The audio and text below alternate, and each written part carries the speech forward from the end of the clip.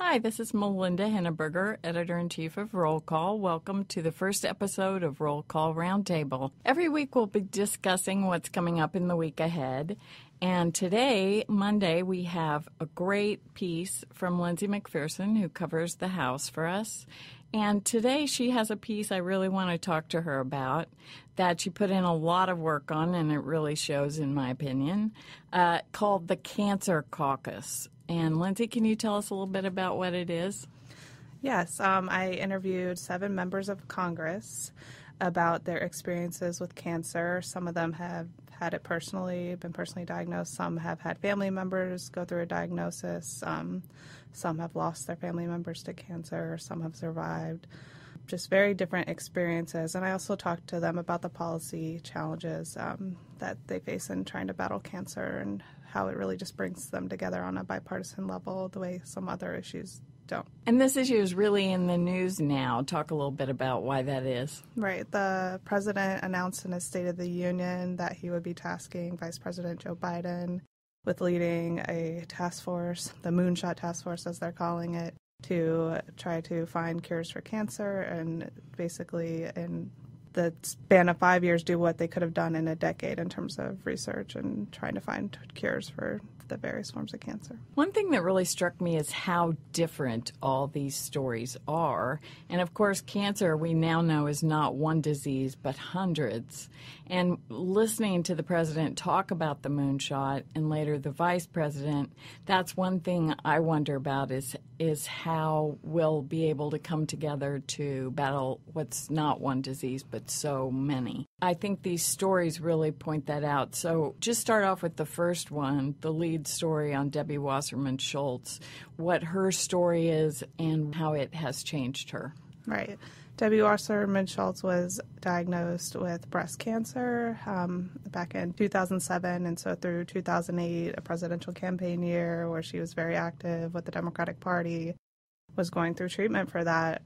Didn't tell a lot of people that she had cancer at the time, just went about her life, but she had a double mastectomy, had her ovaries removed because even though she didn't have ovarian cancer, she had a genetic mutation called the BRCA2 mutation that made her more susceptible to ovarian cancer in addition to breast cancer, which she learned after she was diagnosed that she had been susceptible, 80% chance with that mutation of breast cancer, 60% chance of ovarian cancer. And it was a ticking time bomb, as she called it, that she learned she had. So what are the implications of that for her children? Her children may also be at risk of carrying the mutation. They can be tested for that gene when they're older. I mean, they don't recommend they get tested as kids because that's a heavy weight to bear in terms of learning that you have this mutation that makes you at a high risk of cancer. If as adults they get tested and they are carrying the mutation, her daughters will face some difficult choices about whether to do a preemptive double mastectomy and remove their ovaries, which could have profound impact on their ability to raise a family and really do what they would have done otherwise. Really the question, if you test positive for that BRCA1 or 2, is not whether to get the prophylactic mastectomy, but when. So It really is. But she has spoken to her children about it, you reported. Yes, they are aware now that they're older. When she was going through this, they were pretty young, and so they knew she was sick, but they didn't quite know what was up. But now that they're older, they're in their preteen and teenage years, they are aware of the mutation and the fact that they might, like their mom, be at risk one day. And so they've asked her, when do we get tested? I think they have a little anxiety about it. And she tries to, tell them not to worry about it right now, but I'm sure it weighs heavily on her mind, and it certainly did when she was telling me about her story. I was really impressed to read in your story that she never missed a single vote when she was going through treatment. That's something. A lot, and not that Congress does a lot of work, but there are a lot of votes and that is impressive. I mean, I'm sure there are some days she was going through treatment where she just felt nauseous from the treatments, but she did her job. Unbeknownst to a lot of people, when she decided to announce after, in 2009 that she had cancer, she hadn't told anyone but close family and her roommates and the staff that needed to help her get the surgeries. And how has it changed her as a person and as a lawmaker? I mean, as a person, I think she's more conscious about, like, spending time with her family. She missed a lot of time with them during that year because she was getting treated up here in Washington, so she could do her job, obviously trying to ease her kids' fears about that. But as a lawmaker, she's definitely focused on cancer. When she announced that she had breast cancer, when she decided to tell her story, she did it with legislation that would help raise awareness for other women who face higher risks of breast cancer. Just started, it's called the Early Act, and they created a task force to look into education awareness, and there was funding dedicated toward that. Okay. The next one you wrote about was Billy Long, whose daughter had cancer, and of course that's a very different situation. How did he react to that? He wanted to trade places with her, he said, when he learned the news. She was 26, so she wasn't a child. Her father, he wanted to do anything he could to make her feel better, and he wished he could have traded places with her. It was a scary time for them because she had non-Hodgkin's lymphoma, but they initially called her and told her that she had Hodgkin's lymphoma, which is nice. more serious. So there's a few hours there where obviously they didn't know if it was going to be more serious than it was. And even still, like, you don't know that. Like, what he said basically is, the first few weeks were really impactful on him. He had never missed a vote the prior Congress, but he took 2 weeks off, didn't come to work, didn't even talk to anyone. He said he couldn't deal with it. It was just very emotional for him. And I'm sure for Kelly, too. Right. And so coming out of that, how does he look at the potential for research and for this moonshot? Now that she's been through treatment and her PET scans have come back clean, her last two, I think he sees how thankful he is that there was a lot of research in the area of non-Hodgkin's lymphoma, and I think he acknowledges that there's a lot of work to be done on other cancers, and he's hopeful that, the moonshot, the 21st Century Cure Bill that the House passed in July, that the Senate is looking at now, that those type of things can help find cures and advance research for other forms of cancer as well, so that other people like his daughter can go through it and come out of it and go back to living a healthy, normal life. Unfortunately, there's so many people touched by this disease. It may be the rare area of bipartisan agreement where so many people have had a personal experience where they would really feel that committed to this. So another one is Donald Payne Jr., and when I first came to Washington about 20 years ago, I covered his father, who died of cancer, and so speak a little bit about his situation. Right. His father had not been screened early enough for colorectal cancer, and so by the time it was discovered, it was in the later stages, and he passed in 2012. Donald Payne Jr. was with Donald Payne Sr. It was Super Bowl night. He was telling me his dad had been having to take his temperature because he was sick from the cancer per the doctor's orders, and he would always notice his dad would always go take a sip of water before he took his temperature. And so he told him that night, as he saw him about to go do the same thing, he's like, don't drink anything. And he did. He took his temperature, and it was over 100, and they called the doctor, and they said, go to the hospital immediately. And he told me he went in the hospital, and he never came back out. He passed a month later, and it was really unfortunate. And so for him, I mean, now anywhere he goes, he said he literally told me 2 or more people, and I will tell you the importance of getting screened for colorectal cancer. Did he feel that his dad was either consciously or subconsciously taking a drink of cold water to suppress the fever so that he wouldn't have to get any bad news about having a fever that might indicate a problem? He didn't specify that, but he did. I mean, it seemed to suggest that it wasn't a total accident. Yeah, exactly. Okay. And then we have Chuck Fleischman, who's both of his parents died of cancer, right? Yes, his mother died when he was really young. He was 13 when she died, 9 when she was diagnosed, so saw her in pain for a few years from breast cancer. And the advancements weren't as they are today, where Deputy Wasserman Schultz was able to get treated. Back then it was a little more difficult. She went through 1 round and came out of it, and then the cancer came back. That ended up being the fatal round for her. But as a young boy, it was really difficult. His dad didn't die until he was an adult, but he talked a lot about his mother's experience and the impact that had, because his dad was moving around a lot for work economically. He had to move a lot, and he was kind of the sole caretaker of the household. He didn't go to his high school prom. He never got to play high school sports. He had a real profound impact on his life growing up. Sure. And his dad's too, actually. His dad learned basically that he viewed ever since that experience with his mother, his wife, but with Chuck Fleischman's mother, that he felt like cancer was a death sentence. And so every time in his life after that he learned someone had cancer, he would feel like they were going to die. And that didn't always happen. But then, so when he was diagnosed, I think he was in his 80s, with esophageal cancer, he was like, this is it. I'm not going to make it. And that's a horrible thing to think. I'm sure a lot of people think that, but it was partially shaped by the experience with his wife, and he unfortunately did not make it. That used to be true, that it was a lot more, obviously, of a death sentence than is now the case, and we hope that with this new push for research will be even less so in the future. The last story that you highlighted was from Kevin McCarthy and really showed a different side of him than I had ever read anything about. So talk a little bit about that. Yeah, Kevin McCarthy lost his father 16 years ago, and to cancer, obviously, and he doesn't talk about his dad much, I was told, so it was kind of difficult to secure the interview, but he agreed to sit down, and once he did, he was happy to open up. He loved his father so much. He was by his side as he was going through cancer. He said he only missed one treatment the entire time he was going through it. He was always there. His dad was getting treated in the same building in which he works, so during his lunch break, he'd go play cards with them. As he was kind of jumped back and forth through the story of his dad, I noticed that he was highlighting a lot of ups but a lot of downs, and it's just kind of bumpy ride, and I think that's what a lot of people go through, and it just really resonated how profoundly it impacts you, both positively and negatively, because I think he's got a different outlook on life. He tells his kids and his wife he loves them every day. That's something he did with his father after he learned he was diagnosed.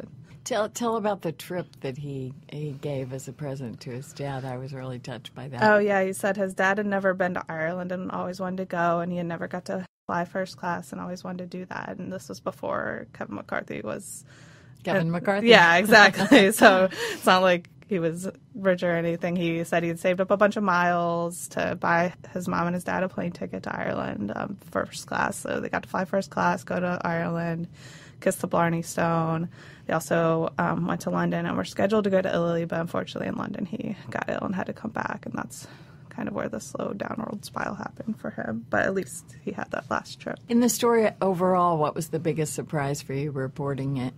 It's a good question. I think certainly learning things like that you just don't know about these people that you report on. Kevin McCarthy is someone, as I cover House leadership, I cover him on a day-to-day basis, and I've never, like you said, I've never seen this side of him. Also just how much the stories are, even though they're so very different in terms of what type of cancer and that the common themes are there, and that I think that they all talk to constituents about this in a common way, and I think they all have common goals. And I'm such a pessimist covering Congress these days, but this is one of those stories that gives you a little bit of optimism that something can get done. Do you feel like it's brought them together as people, that they have formed relationships as a result of having this in common? They definitely have. I asked them all that. Kevin McCarthy saying, oh yeah, over dinner we share stories like that, and we're colleagues, but we're also, friendly to one another and learn a lot.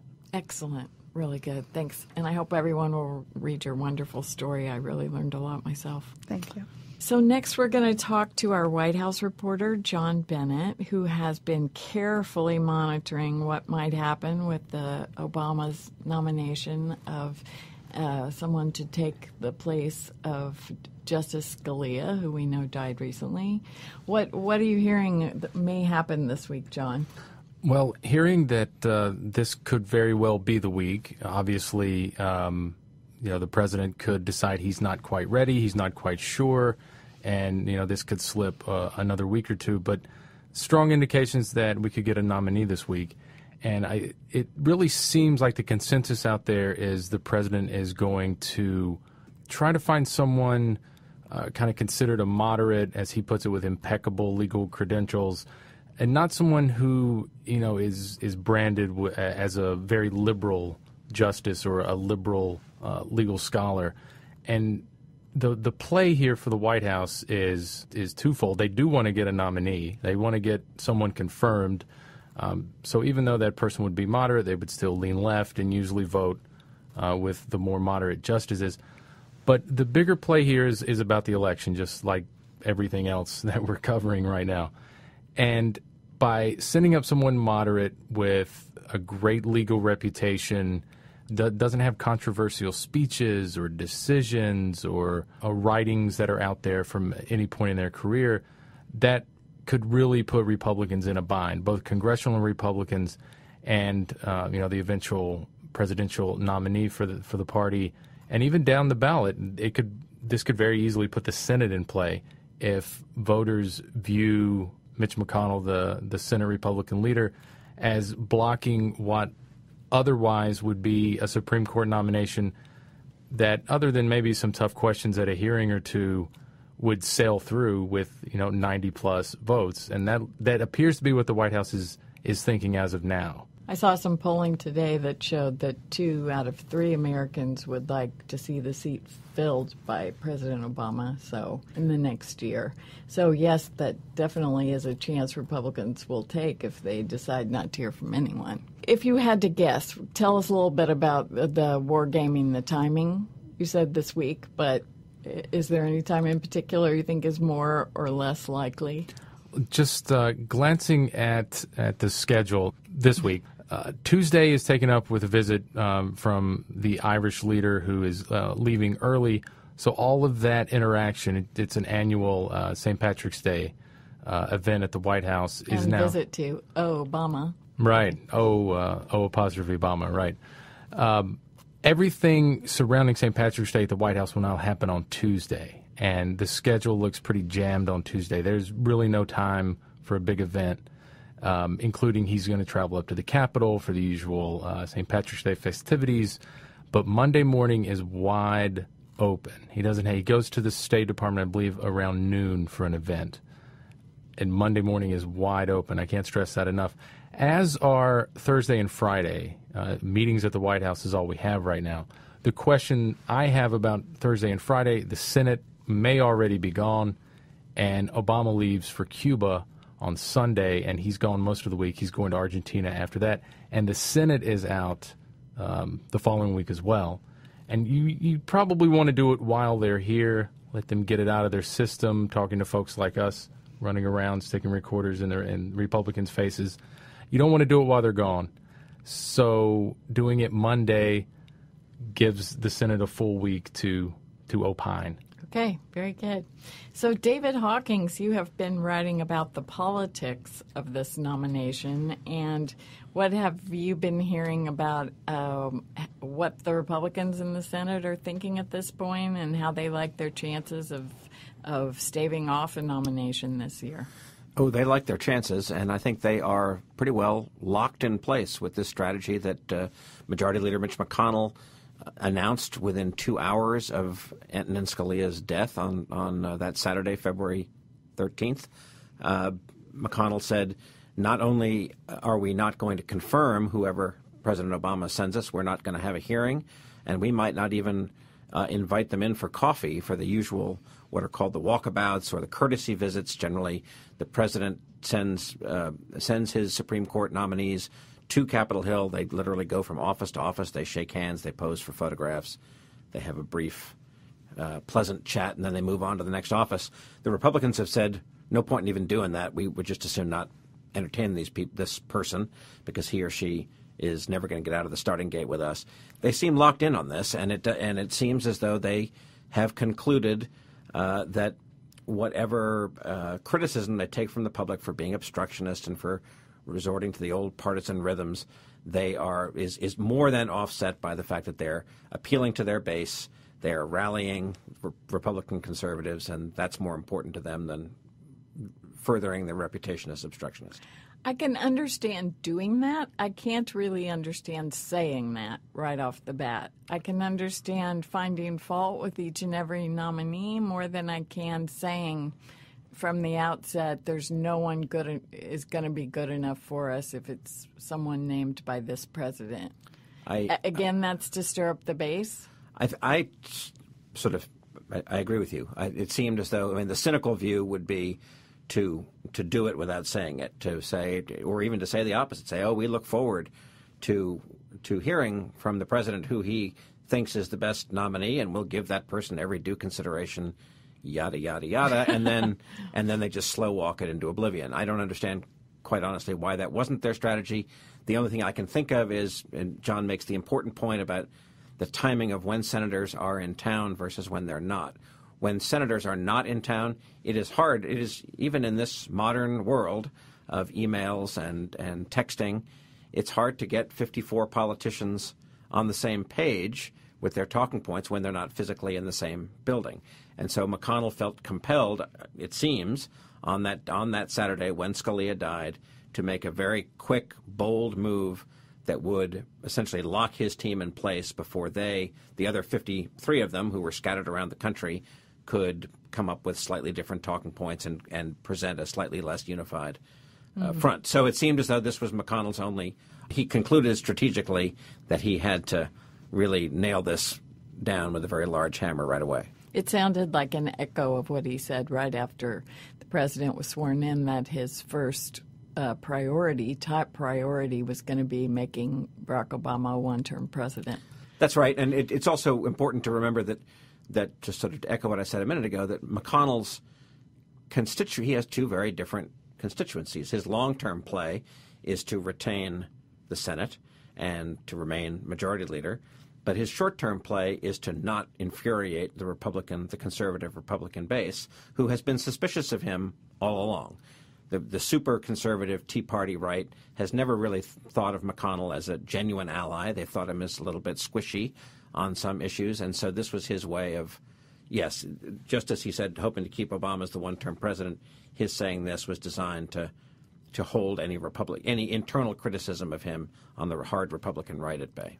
What about the concern that this strategy may lead to a more liberal justice in the end if a Democrat wins the White House? That seems to, at the moment, be the risk they're willing to take. I have also had some senators tell me, and I wrote a piece about this a couple of weeks ago, that there is still the opportunity for the Senate to eventually buckle. So there's a long time between now and November. There's also 2 months between November and the start of the next Congress and the arrival of the new president. So if it comes to pass that a Democrat wins the White House, and if the Republicans could still say, this judge that President Obama sent us in March, now he or she looks pretty good compared to what we might get from a President Sanders or a President Hillary Clinton. Let's just go ahead and confirm him or her anyway and be done with it, because it'll only get more ideologically bad for us if we wait until the new president arrives. You know McConnell really well, so do you see him backtracking? Do you see that being a difficult move for him if he does feel for some reason that he has to change course? Oh, I do. I think he is he's definitely all about the politics of the possible and what works best for him and his team on any given day. So if he concludes in November or December that this is what the Republicans need to do, I mean, Lordy, it might be the case that, remember that the Senate goes Democratic in November. Our colleague Stu Rothenberg, our chief political analyst, now says he used to say it was possible the Senate would go Democratic. Now this week, in the past week, he said he's changed that to a probable.